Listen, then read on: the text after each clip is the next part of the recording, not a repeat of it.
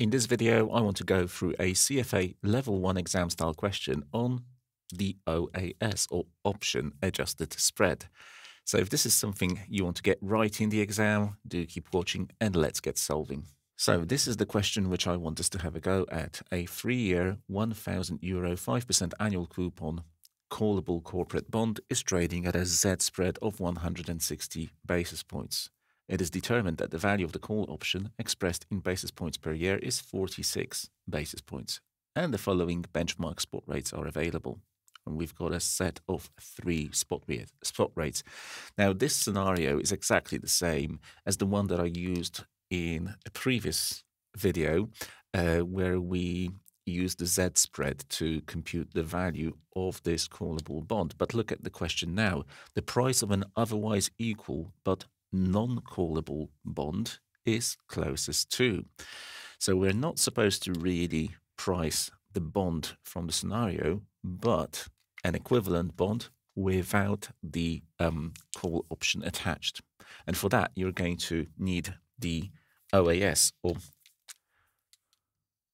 as the full name is, the option adjusted spread. Now, the option adjusted spread is going to be computed, let me take a different color, as the Z spread, something we already did in the previous question, minus option value. And, option value here is expressed in basis points at 46 BPS. So essentially, we're going to take 160 for the Z spread minus 46 BPS basis points for option value, thus arriving at a figure of 114 BPS basis points. Right. We're going to use this as an add-on factor to these spot rates for the purposes of discounting the cash flows on the instrument. Just like I, in the previous video, used the Z spread to do exactly that. Add the Z spread of 1.6%, 160 basis points, to every spot rate from the spot curve, from the benchmark spot curve, to discount cash flows. Now I'm going to do the same thing, but with a slightly lower add-on factor. Now, obviously, because we're going to be discounting using a slightly lower discount factor, we're going to get a higher result. And that's absolutely perfectly fine. And after we've done the discounting, I'm going to, explore that notion a little bit more. So for now, option adjusted spread is defined like so. Let me also say that what the option adjusted spread allows us to do, so it allows us to value a bond, but in a way which is adjusted for option value. The option or option value. So let's get cracking. The thing we're going to do here, just like before, is set up a schedule of cash flows.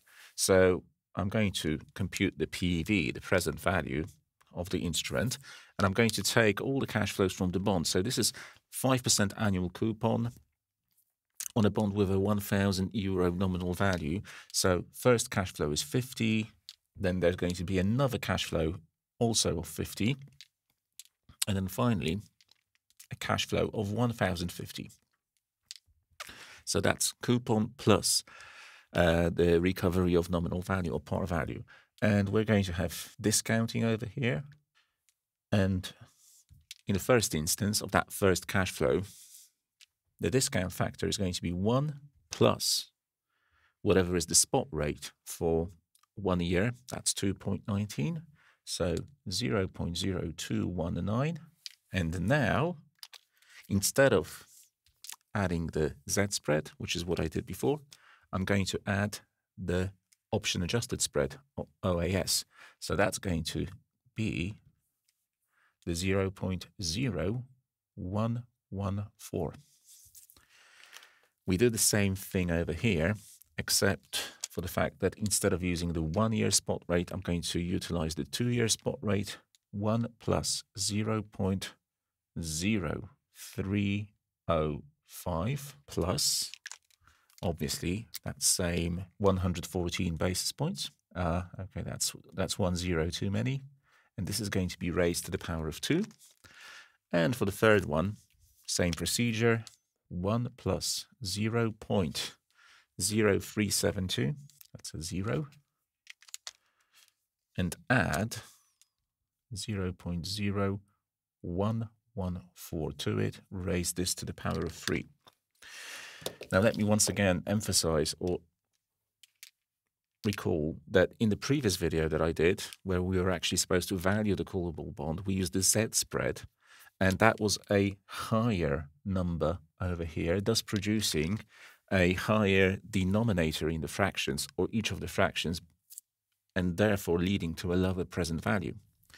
Now we're going to be discounting using these factors, and that's going to ultimately produce a higher present value, because when you are supposed to value a bond as if it didn't contain a call option, you're always going to get a higher number.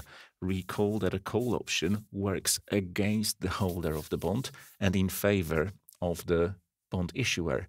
So a bond without any callable features is going to be priced higher than an equivalent bond with a call option attached. Let's get the numbers in from the calculator. So 50 divided by, open bracket, 1 plus 0.0219, and on top of this, 0.0114, close bracket, plus the next 50 divided by, open bracket, 1 plus 0.0305 plus 0.0, have to be careful here, 114, close bracket, squared.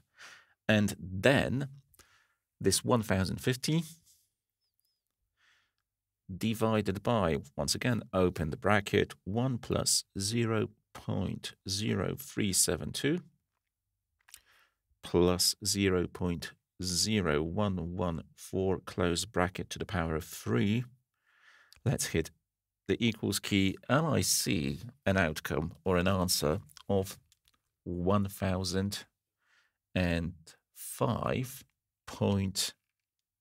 roughly 12. And if we check this against the answers or the potential possible answers to the problem, we see that this corresponds very nicely with answer A. So that's a brief question on the OAS, as you need to understand it from the point of view of valuing bonds. We're going to use it, especially in a situation where you're supposed to compute the value of a bond if it didn't have the call option built in. One way which you can think about the OAS in relation to the Z spread and the benchmark spot curve is as follows. If you plot the benchmark spot curve over here, i.e. this is a set of spot rates you would be using to discount cash flows, which are accordingly, 1 year, 2 years, or 3 years away from today. This is the set of the set of discount rates or rates you would use for discounting cash flows, typically on government securities. Now, when you have to perform the relevant discounting of cash flows, but coming from a riskier instrument than a government one, you're going to use something like a Z spread. Now, a Z spread is basically an amount expressed in basis points, a spread expressed in basis points, which you would add to whatever is your benchmark spot curve to come up with a set of spot rates for discounting riskier instruments. So here, Z spread for this specific bond was 160 basis points. But for callable bonds or bonds with built-in option features, you're also going to have an OAS. And an OAS, in this case, is going to be slightly smaller because it's also an amount that you need to add to whatever is the benchmark spot rate, but it's not as severe as the Z spread. In this case, the OAS was just 114 basis points. And this produces for us a value, or allows us to produce a value for an option-free or option-adjusted security.